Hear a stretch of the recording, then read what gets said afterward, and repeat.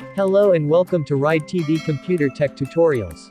If you have freshly installed Windows 10 on your computer, you may have noticed there isn't a My Computer or this PC in your desktop. This icon is hidden by default in Windows 10, so you will have to enable it from Settings. This is how to enable it. Right-click on your desktop and click Personalize.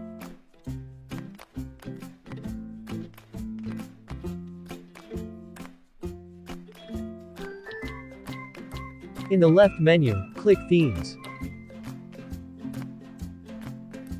Then in the right pane scroll down and navigate to related settings. Click on Desktop Icon Settings. This will open a dialog box.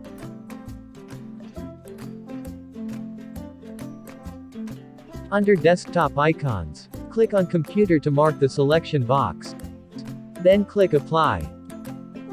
This will show the icon on desktop.